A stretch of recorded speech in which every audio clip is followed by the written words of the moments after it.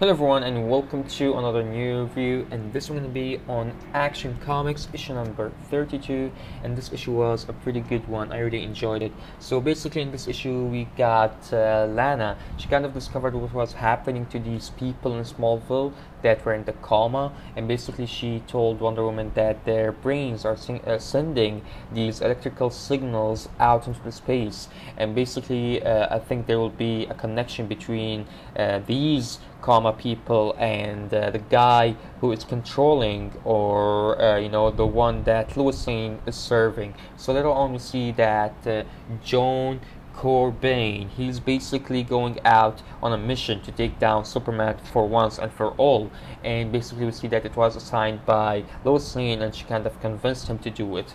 So later on we see that Steel went to Man of Steel, or Superman, and he actually started to talk to him until Superman was like, you better stay away from me, I'm killing everything that is around me, until he was like, you know what, no, I'm not leaving you, and all that shit. Until the moment they shaked hand together, something happened to Steel and he was just flying away, until he got a report from Lex Luthor that basically there is this guy who is called John who's coming after Superman. So Steel kind of went after him to slow him down for a while, until we see that Superman recognized that they are killing John as well. He's going on a suicide mission. He's gonna kill Superman and he's gonna kill himself as well.